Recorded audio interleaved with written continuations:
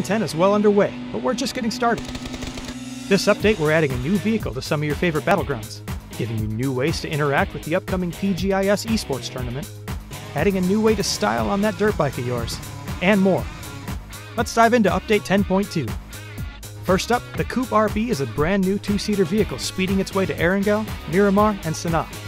Capable of reaching speeds up to 150 kilometers per hour, this new Coupe is the fastest Battlegrounds vehicle on 4 wheels. Don't expect to transport your entire squad in the RB, but if you're looking for a fast vehicle with a bit more protection than a bike, pick up the Coupe RB on your next drop. Speaking of vehicles, this update brings a few new ways for you to show off while on that dirt bike. With our new vehicle emotes, you've got awesome stunts ready at the push of a button. Simply click the left mouse button by default on PC while in the air on a dirt bike, and you'll randomly perform one of 6 preset stunts. To end your stunt, simply release the button. We're looking forward to watching how you utilize stunts into your games. The PUBG Global Invitational S is starting soon, and we've included some cool new ways for you to check out the action, even if you're in the action yourself. Throughout Erangel and Miramar, you'll now see video displays broadcasting the PGIS action while you play out your own battlegrounds. You can also watch from within the game lobby itself, so there are plenty of opportunities to follow along.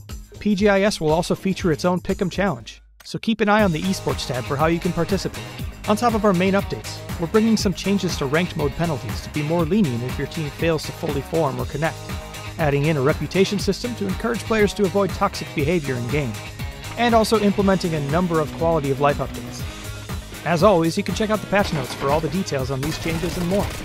Update 10.2 is here, so drop in and burn rubber with the new Coupe RB, or grab a dirt bike and left-click your way to virtual X Games startup. We'll see you on the battlegrounds.